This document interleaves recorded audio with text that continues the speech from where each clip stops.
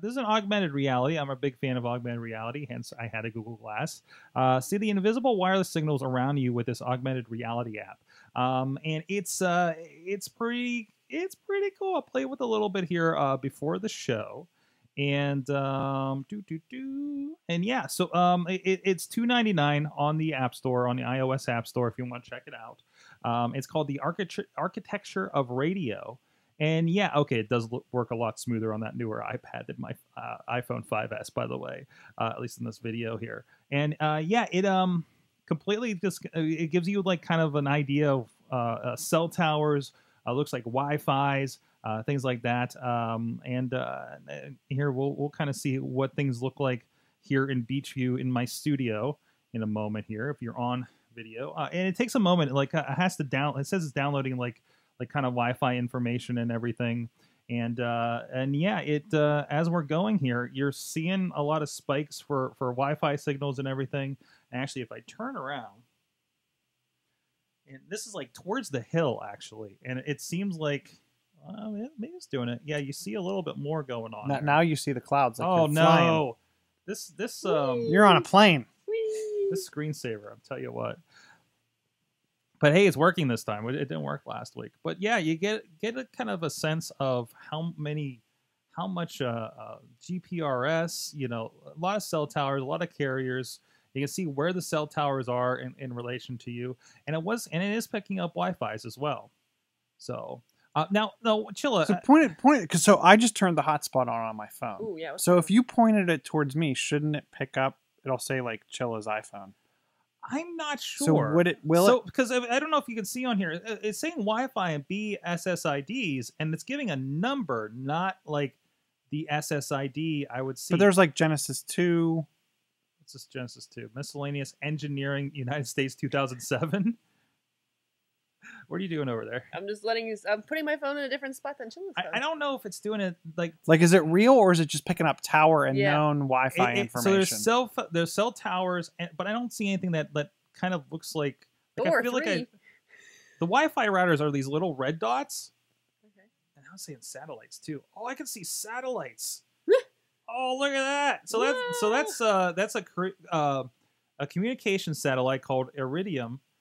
United States put it up there in 1997, and you can see that. So I think it's a little bit of like we have the data for all this other stuff, but again, I don't know how much.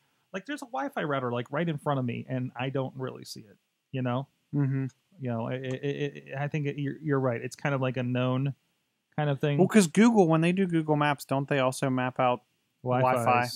So it might be that information as well. Because did you know there's a Google streetcar that lives about a block away from here? Oh, really? Yes. I did not know that. Like over on Rutherford, there's like he's parked there. He's probably parked there right now, unless he's out on the job. And the guy lives over there, and they let him drive it home. Hey, why not? So I thought that was kind of cool. But yeah, so yeah, they're picking up Wi-Fi. Now, are they still allowed to? I thought they got in trouble for that. I thought it was they were no longer allowed to post non-broadcast. Okay. So if you're broadcasting and your SSID's broadcast, maybe it's password protected, but if it's broadcasted, I think they're allowed to say, hey, in this location, there's this. Yeah. What I think they were doing was because there are some tools you can use to gather hidden SSIDs. I think they were publishing all the hidden SSIDs in an area. Of course, Google has it. Yeah. So I think that's where they were kind of getting themselves into some trouble. But no, I think you're allowed to do that. I love in the article they're talking about it's currently being used as part of an exhibition by Dutch designer at the Center of Art and Media in Karlsruhe. Oh, I'm butchering that, in Germany. They said that the website says that app reverses daily experiences by hiding the visible while revealing the invisible technology landscape we interact with through our devices. In this way, peering through the frame of your tablet to peer into this world is a bit like something from The Matrix, because we have to make a revelation to the Matrix all the time.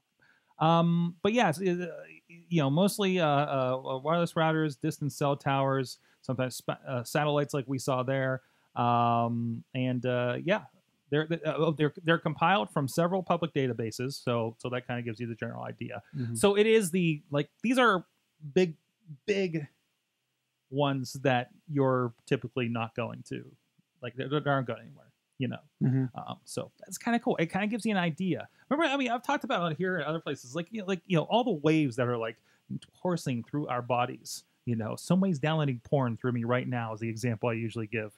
And I think it's pretty interesting to kind of visualize something like that. So I'm going to play with that a little bit more as we as I travel here.